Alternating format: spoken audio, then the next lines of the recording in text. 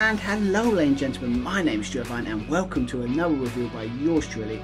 And obviously I'm back to do more pro wrestling reviewing. Obviously in this case we're back to talk about WWE Backlash.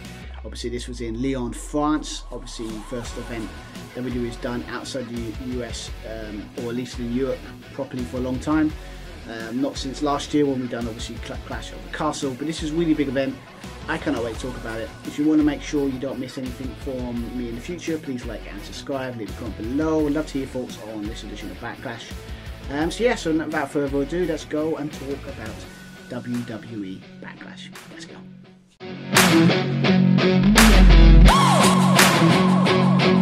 Yes, let's talk about WWE Backlash. Obviously, as said in the introduction, it is the first show in France. It's probably, I can't think of one top of my head. We never really had that kind of shows in Europe back in the day, so this is kind of a big kind of expansion of kind of how they do pay-per-views to WWE last couple of years. It's really cool. So obviously, I think it's the first time France has kind of had it. So yes, obviously we had that sort of kind of set it apart. Obviously last year it was at Puerto Rico, so it's kind of big, and obviously we know how kind of over and how the big crowd was there. So, and to be fair, the France crowd was Lyon crowd was no different. To be fair, I mean, good God, the crowd was loud and it was passionate and they loved every minute of the show. And I kind of like the idea that basically they had to tell them to keep the noise down because they were so bloody loud. I mean, Jesus, it was mental. Kind of love that since it kind of proves a point. Kind of the crowd here. So yeah, so obviously, the French were obviously they're really up for this show and had a good card. I mean, had a couple like five matches, very kind of like just very focused on these big five matches they've been pushing, not trying to force a match that hasn't been built right, kind of very, you know, takeover type stuff that I kind of like, you know, that kind of stuff. Yes, obviously it was going into that, it was really fun in that sense. So you know you're going to get probably 5 pretty solid or decent enough matches, and in a way we did get that. But yes, obviously that's really kind of dive straight into this basically and kind of talk about obviously the first match on the card with obviously Randy Orton taking on teaming with Kevin Owens, I should point out, going against the new Bloodline with Sikoa and Tama Tonga. Obviously with the storylines kind of escalated after WrestleMania, after Roman Reigns lost the WWE Undisputed WWE Championship, whatever they call it now, and kind of lost that, and obviously hasn't been back since. And obviously Sikoa took his opportunity to take over the Bloodline by taking out Tama Tonga, kind of turning up, joining this new Bloodline, taking out Jimmy. I haven't seen Jimmy since he got attacked just after WrestleMania. And yeah, going into this match, it was really kind of like this new Bloodline, how intense they are. Because obviously they've been like taking out Jimmy very intensely, like, you know, he's out. You know, they had this set, where was it? They took out Kevin Owens, and obviously that's your blood. You know, don't see that much WWE. Might see more of it in the future. Obviously, was he attacking Randy Orton as well? Obviously, the bit where, you know, taking out the kind of literally trying to take out Kevin Owens with the car, literally trying to kill him, like attempted murder. You know, love about wrestling. Basically, you can try and kill someone, but hey, it's not real. You know, it's you don't have to worry about these things. There's no consequences to that kind of stuff. But yeah, so. Yeah, we had that as well, and obviously we had what made this. What I like about the storyline is that, as always, Paul Heyman, the way he's reacting to all of this is just amazing. I love it. I love Paul Heyman kind of like reaction to this. He looks like a man of a hostage situation. He doesn't. He's a man that's lost control, and he's completely lost control of the Bloodline. He hasn't talked to Roman since after WrestleMania. That kind of sets up the idea that basically, like, when Roman turns up, oh my God, all hell is going to break loose. But obviously that's in the future. But obviously, build up to this match pretty decent. But when it comes to the match itself, it was interesting that they kind of made the decision early on to make it into a street fight. Obviously, they all kind of, you know, I guess for obviously how the finish ended, I can understand that now. Obviously, it makes more sense.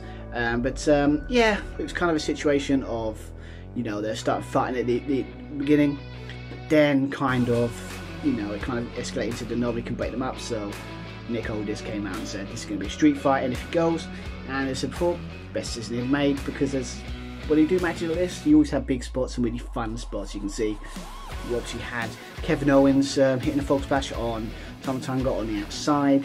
You had had Sikoa hit a Samoan drop on Randy Orton through another table on the inside. It was like a minute apart or something like that. But yeah, so she had the big spot with RKO by Randy Orton on Sikoa on the announce table. It didn't break, I should point out. It didn't break. So you had that. Obviously, you had Kevin Owens later on in the match hitting that kind of brain buster from the top that he does very well with like set up chairs. Again, awesome spot, kind of love it. But again, what this match is going to be remembered for is Tonga Loa, you know, formerly from, obviously, you got Tama Tonga, formerly known as Gorillas of Destiny. I should point out, it's freaking awesome that the Gorillas of Destiny in WWE, that's so cool. But yeah, so he turns up just about, Kevin Owens just about to win after hitting that brainbuster. He took out the ref again, very like, beat for beat, the exact same way Jimmy basically turned on Jey. It's literally like, you know, pulls out the ref. Beat for beat, it's the exact same thing. So makes you think that. So obviously did that, obviously hit Randy Orton with a steel chair. And obviously with all this distraction with Kevin Owens not going on, obviously Sikoa was able to hit the Samoan spike. KO, absolutely sold it. Really awesome. He takes him out. He gets the win, and obviously his new bloodline has now got a new member. And now they've got the big win as well. Because obviously the big thing about people not sold about this storyline is obviously Sikoa has this like unbelievably bad losing streak, which shows that they kind of didn't know what to do with him for a while. But like, I kind of like the idea that maybe that they're making it a big deal. So maybe that's why, like, yeah, you lost, but now I've got this like this new purpose. I'm going to keep winning. I'm going to keep winning with my new crew type situation. I kind of like. So, but yeah, it's now escalated interestingly. Like when we watched SmackDown on, SmackDown, I thought it's going to be fascinating to sit there and see how this new kind of another member of this new bloodline. You know, Paul Heyman's basically, as I said before, sold it. And I kind of like the picture of them doing the one like this, and Paul Heyman's just looking confused and kind of worried because he's lost complete control of this group. Roman's probably left him in charge, and it's kind of gone tits up. And I kind of wait to see where the story goes. Great start to the show, and it was really, really fun. And yeah, can't wait to see where this goes here. So obviously, after that, we obviously had the first title match of the evening. We had obviously Bayley defending her newly won WWE Women's Championship. Got against Naomi and Tiffany Stratton. Obviously newly called up to the SmackDown roster from NXT. Obviously from NXT Women's Champion, which won out. Yes, obviously this match was kind of like, yes, it's maybe not as glamorous as what's going on with, like, you know, Liv Morgan and maybe, you know, what's happening on Raw basically.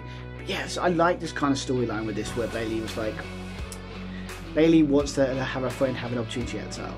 And obviously Tiffany Stratton just kind of doing that thing where she's like, no, I want to have a shot as the new blood, and I kind of like that kind of attitude, and I kind of like that kind of storyline. So yeah, so obviously but when you think of this match, well, I wasn't exactly excited about this match, but because obviously it's not exactly three names you go, oh, that's going to put on a really good match. Nothing, not in a bad way, it was just, it wasn't really thinking about it. But yeah, so going into this one, I was kind of intrigued. Obviously Bayley wasn't going to use the title on her first defense. That's the problem with this kind of card in a way. No one's losing their titles on their first defenses. Like, you don't do big moments of WrestleMania and lose it on the first. Obviously, it was kind of predictable, but in a way anyway. But yeah, so obviously I knew that, but it was just interesting to see how the match is going to be. As I said before, obviously with the crowd was absolutely loving Bayley, loving Naomi. Obviously when she played the girl, the crowd were really into the feel the glow type situation. It's really awesome. But yeah, I mean, and I kind of have to put out like this kind of show had like a house show energy, not in a bad way, like really good way, like, you know, because when your house show is very intimate, it's very, you know, kind of like everyone's really up for it because obviously you don't get to see WWE as much, so like, you know, so you can get away with more stuff, and also, you know, a bit more, you know, the crowds are a bit more lively, and I think that might be one of the reasons, because obviously it's new as well, but obviously because, yeah, it just had a house show energy really. So, you know, it was really good, and I think that just kind of shown in this match, to be fair. So, but yes, when it comes to the match itself, it was, yeah, it was, as I say, it was good. Like, you know, obviously earlier we had a lot of quick pinfalls, everyone getting a moment to always try and get a quick win. Obviously, as I said before, Tiffany Stratton looked great in this match, so she didn't come out looking, no one kind of, almost going to come out looking bad in this match, to be fair. I mean, it's just really, really good there, by everyone involved, to be fair. It wasn't exactly like a stand-up match and everyone's like, you know, 5-star, but it's just solid and it's good. And that's all you want in a title match, really, to be fair. But yes, everyone looked good, but Tiffany Stratton looked quite good in the sense that she looked like she belonged. That's kind of what you want when you've just been called up, so that's a good thing. So yeah, so she had that. So she also hit this later on. She hit this Alabama slammer on the both Bayley and Naomi onto the announce table. The way she sets up that is really cool. I like that move. I think she's a former gymnast, so she can do some more interesting, cool stuff like that. It's really cool. That I like.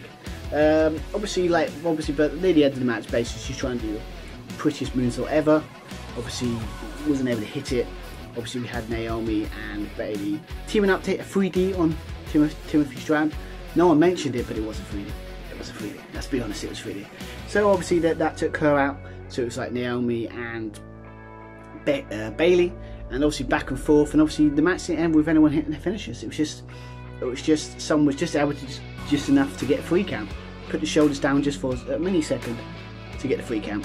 I kind of like this because purely for the fact that yeah, no one looks bad. As I said before, Naomi doesn't look bad from just losing from a pinfall, because obviously it's back and forth. It could have went either way. Timothy Stratton looks great because obviously she showed that at one point she did feel like she's going to win the title. That's also good. And obviously Bayley looks strong because obviously it shows that it's going to be tough to defend the title, but she's still able to get the job done. So everyone looks good coming out of this match. Kind of interesting because obviously I wouldn't surprise me if the title comes backseat with the women's was it Queen of the Win kind of tournament that's happening. So maybe, but I think maybe Naomi, Bayley kind of might have their rivalry, or maybe Tiffany Stratton and Bayley. It's kind of like, yeah, something interesting combinations. And obviously with the draft, more interesting combinations. Obviously a couple of call-ups from NXT as well. So I'm intrigued to see where this goes. But yes, again, a solid match, crowd were into it. Exactly what you probably want from the kind of, you know, big kind of reveal at the opening.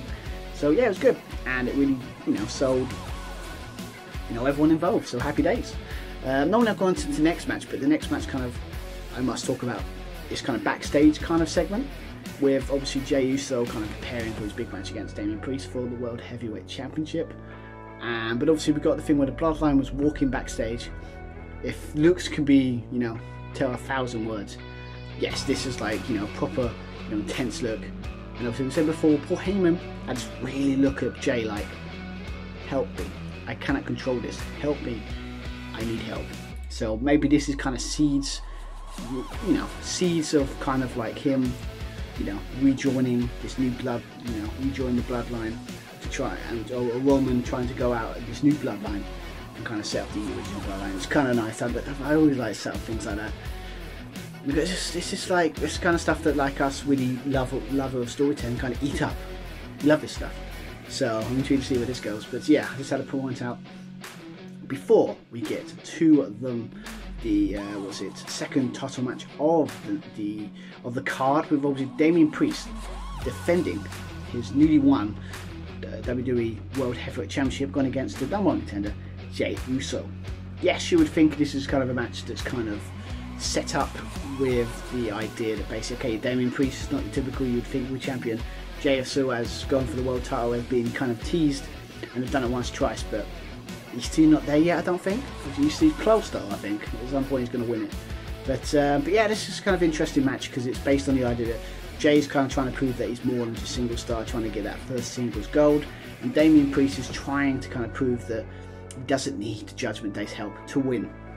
That's kind of the story going in. It was kind of interesting. And I kind of like that going into this. But as a match as a whole, it was, again, get very good. Both kind of the Damian Priest and Jey Uso kind of redoing well here. Back and forth. Obviously, I like the idea that obviously Jey was trying to get under Damian Priest's skin by kind of like, you know, going a ring, kind of like making, you know, really getting under his skin that he couldn't get, you know, he can't get the job done, trying to play on his temper, and he's kind of cried, that kind of stuff. But it's kind of a good match at that point, but obviously it's inevitable that at some point the Judgment Day are going to come in and kind of try and intervene, even if Damian Priest didn't want them to. I kind of like the idea that JD McDonough kind of came down, tried to take out kind of Jey, but you know, got us, you know, attacked for his trouble. But I kind of like the idea that Damian Priest like sowing him there, and it's like, what are you doing here? And I kind of like the kind of sowing the seeds of dissension. That maybe a situation with now Rhea Ripley not around, this is where the Judgment Day kind of just falls apart. She was the glue that was keeping it all together. Now she's gone. for a couple of months. The Judgment Day is going to collapse, and this is maybe start the seeds of it. Who's going to turn on who? That's the question. But yeah, so I like that. But obviously with this distraction almost cost him, because Jey was able to hit a super kick and hit a splash. One of two they tried during the match for a near fall. We have back and forth shots. Obviously Jey hit a spear for another near fall. Like, if they pulled the trigger on this and had Jey win, I don't think a lot of people would disagree, and I don't think a lot of people would be, wouldn't be against it, because obviously with Jey wins that big one, the big title, it's going to be huge, it's going to get a big pop. I don't know when it's going to be, but it's going to be. He's got to win a big title at some point. Can't keep losing here. But obviously, while we hit that near fall, obviously Finn Balor came for the crowd. Check. Wow. Jey was going to go top, hit another splash. Obviously attacked him on top rope. Damian Priest was able to hit one of his finisher. Choke slam into the kind of set out. Kind of like one of his finishers. Near fall here, basically back and forth, kind of hitting their finishers, not able to get the job done. How is it going to end? I kind of like the idea that Jey hits another splash again. JD McDonough kind of put his foot on the rope to kind of keep his title in the Bloodline type situation. Obviously Jey took out the rest of the Judgment Day, but obviously after this whole distraction of Judgment Day, Damian Priest probably didn't see any of this. Hits and his finisher off the top rope. That was really freaking cool. I kind of proved how Damian Priest is freaking awesome. From the top rope, choke slam from the top into the sitting powerbomb, whatever it's called. I can't remember exactly what it's called. Yep, obviously gets the win, defends his title, but obviously when Finn Balor was trying to attack Jey Uso after the match, Damian Priest stops him, and it kind of, again before, sets up the big kind of the big match that we're gonna split of the Judgment Day, as you point out. It's going to be interesting. So yeah, good stuff here. Again, more storyline beats. That's going to be interesting. So a lot of groups splitting up. The question is it going to be another faction that's going to take over? That's what I would see here. I'm not quite sure. Maybe the Fine Testament, maybe Canon Cross, maybe they can take over a little bit. I don't know. I think they're on SmackDown anyway. I'm just talking nonsense now. But yeah, good stuff. Damian Priest looks good here. Jey Uso, again, looks good in the sense that he still can't win it without help. Like, without any, when he was in the Bloodline, he was able to win. He was able to do well. But in this case, he still can't win the big one. So it'll be interesting to see where that goes, and when he does win it, it's going to be huge. What title? I don't know. Will it be the World Heavyweight Championship? Maybe the Intercontinental Championship, maybe the US Championship. I don't know, but it's going to be interesting to see where they go with it. So yeah, so see next match, another title match. Maybe not most exciting in the sense that we're all looking forward to, but kind of intrigued to see it. Was it Kabuki Warriors in Asuka and Kairi Sane going against Jade Cargill and Bianca Belair for the WWE Women's Tag Team Championships?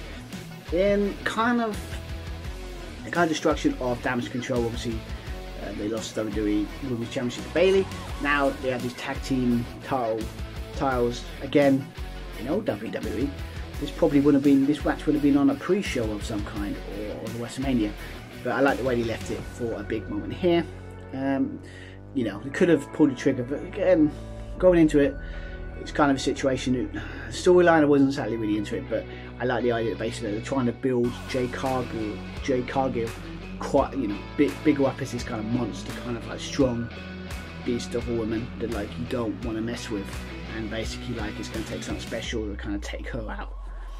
Kind of like as you should push someone that's just joined the company. I like the way they're booking it. But yeah, this is kind of what this match was. It was just kind of to show, Jade Cargill how good she is, and kind of help her out to make her look good, because she looked good in this match. Again, she showed her power, early on. A lot of power moves, a lot of double team moves by obviously Kabuki Warriors and Jade Cargill and Bianca Belair. Good stuff there, back and forth. Which obviously there was a moment when the Kabuki Warriors were hitting that kind of really cool. The double team was really looking like they're going to win. But basically, this match is going to be remembered for that kind of that kind of counter from Jade Cargill.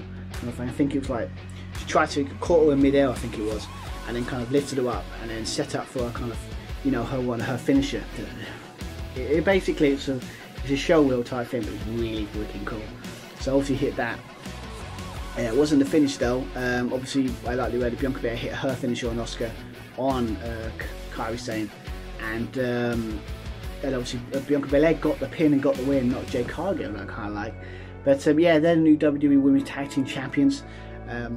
Again, they've still got the problem with the women's division. Is like they don't have a tag team division really, so I'm interested to see who they're gonna, you know, go against. But it's a great moment. Jade Cargill's first championship. She's only been in the company a couple of months, so you know, on the main roster. So it shows they're really gonna push her big. Bianca Belair, kind of the storyline I think they're gonna do here is basically going to be a tag team, going to win, but then Bianca Belair is going to be fed up with Jade Cargill getting all the shine, getting all the popularity. Everyone's talking about her, not about, you know, Bianca Belair, and it's going to be Bianca Belair turning on Jade Cargill and set up her first big feud. I think that's where it's going to go. I mean, obviously, I don't want it to be a jealousy thing, but Bianca Belair has been a face for a long time, and I think it's time to get back to kind of NXT roots and start making her a heel, because I think she'll do well in that match, in that kind of environment, and you know, she was really good then. So I think that's always going to go. But yeah, good match. Obviously, it doesn't stand out from the other matches, but it didn't need to be. It was short. It got the job done. Everyone looked great in it. They needed to look great in it, and it was, yeah, it's a good fun match, and I really enjoyed it. So obviously, this sets up the main event of the evening. Cody Rhodes defending his newly won undisputed WWE Championship, going against AJ Styles. Obviously, this is kind of like, obviously this is most important when you just have, you know, finally finish the story. What's going to be his kind of like big first feud? And it kind of stats out there that they always go to AJ Styles when a new champion is crowned. Always AJ, probably because you know you're going to get a decent, you know, quality from AJ Styles. And they're always phenomenal overall, you know, so it makes sense. But yeah, I mean, when it comes to the kind of build up to this, it was interesting because obviously setting up kind of it's probably setting up the idea that basically was it AJ and LA Knight still having their feud, so you probably go back to that. But obviously that set up when he obviously beat the way he beat, you know, was it LA Knight to get this opportunity. But I kind of like the idea that basically like they're kind of bringing up their past, they're similar. But obviously AJ, it's basically similar, saying AJ hasn't won a title and he wants that title. And I kind of like that. It was nothing, maybe not storyline wise, isn't the best, but the story was basically, can Cody Rhodes handle now he's the champion? He's done all that build to win, you know, get the title. Can he prove that he's worthy of it and can defend it? And obviously AJ Styles is saying he wants that title. So it's just simple storytelling, but it worked. I wasn't exactly like, you know, really looking forward to this match in a sense, but for the storyline wise, it done what it needs to be basically. But yeah, I mean, again, for the French crowd, the young crowd loved Cody. Had a lot of thing with AJ early on, but like when the crowd was so loud that basically the camera kept moving. I mean, I don't know if that was a setup, but it might have been. But I think it's kind of proving how crazy this crowd is, that they can make the, you know, the kind of cameras move because they're just so excited about this match. Yeah, obviously, so that was really cool. But match-wise, if you forget, it was really solid. Really enjoyed this match. You had obviously a nice little callback from Cody doing his kind of Stardust thing, kind of that AJ kind of mocked kind of weeks earlier. I think last week. We had obviously stuff like AJ was working on Cody's arm. We had Cody Rhodes hitting that powerbomb on AJ for the announce table again. It was the French announce table, it's not Spanish, so if you're doing like wrestling bingo, you're definitely not getting a tick for that one, because it's not the Spanish announce table, it was the French announce table. Maybe that's going to be the new joke. But you obviously had that, you know, big kind of like spot there. I kind of like the idea they're both kind of back and forth, like both hitting big moves, both kind of going for it. But the question is, who's going to last? Who's going to hit that one last big move? Or who's going to get that last big moment to kind of win the match? And obviously we all know who did. Obviously Cody did win this match. But yeah, for the big kind of spot here was obviously the announce table. But also the thing when he hit this spot, burning hammer on Cody Rhodes. And Cody Rhodes just got up at one. It's like a big kind of like, you know, kind of move by AJ. Normally we get like a near fall, but like Cody Rhodes just had his adrenaline, it got up, and obviously just kind of shocked him. Yeah, we also had this thing where Cody Rhodes hit like a Kimura lock. You don't see, maybe that was a learn out from, you know, Brock Lesnar. We kind of don't talk about anymore. No one mentioned it on commentary, so just saying. But obviously how this match ended was basically Cody Rhodes hitting this really super cutter where he had to go all the way top rope, hit, you know, the Cody cutter on AJ, and then that set him up to hit the, you know, the Cody, his finisher, Cody Rhodes hitting the crossroads, and to get the win and successfully defend his, you know, WWE Undisputed WWE Championship, and to end a kind of very good show and kind of a very good match here. And yeah, obviously I think it's like 27 minutes, so again it was good. Is it a match you're going to go back to? Probably not, but obviously it's a good solid starting base for Cody's story. He's got past one hurdle. It'll be interesting to see if it starts a second match or somebody else goes for the title. Obviously LA Knight at some point. But I don't like the idea of him going to the Saudi Arabia show again to lose again. So maybe not LA Knight, but they've set obviously some, you know, good interesting storylines coming here, but I'm not quite sure where the Cody's going to go from here. We'll obviously find out on Friday on SmackDown. AJ probably go back to LA Knight, or this sets up a triple threat, or maybe a fair four if he had somebody else. There's opportunities here. There's always the opportunities that I'm intrigued to see where they're going to go. But yeah, Cody gets the win. AJ again, it's AJ style. So it's a show and a very, very good show, and I cannot wait to put my final more on it.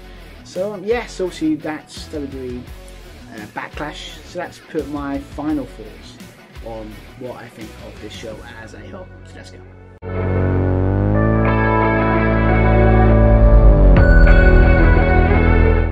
So yes, that was WWE Backlash. That's put my final thoughts on this show. But yes, obviously said, very short. I really enjoyed the kind of opening matchup. I really enjoyed that kind of street fight thing, was a good call. I kind of like the idea that basically, like, you know, Tungaloa, and obviously Tamatonga, and kind of now like joins new Bloodline. Can't wait to see where that story goes. That was an awesome start. The triple threat for the women's, you know, Bayley, Natalia, and Tiffany Stratton. Again, very solid match. Good match to put on after the big reveal. The opening match, really fun. Bayley, everyone looked kind of strong here. Everyone looked kind of like, you know, no one came out looking weak. And if anyone comes out of a match like that, it's pretty good. So that was really good as well. Obviously we had the kind of set up more Bloodline stuff with obviously the backstage segment with Paul Heyman. Again, Paul Heyman absolutely making the storyline feel really, really intense, and I kind of love it. Obviously then you obviously had the World Heavyweight Championship match. Again, maybe more the storyline was more interesting actual match, but it was a fun match. I kind of like the big spots here. Will Jey finally get that title at some point? Hopefully, that would be nice. So that was good. So it was a good shot, good match there. Obviously the section in the Judgment Day is all but assured here, to be fair.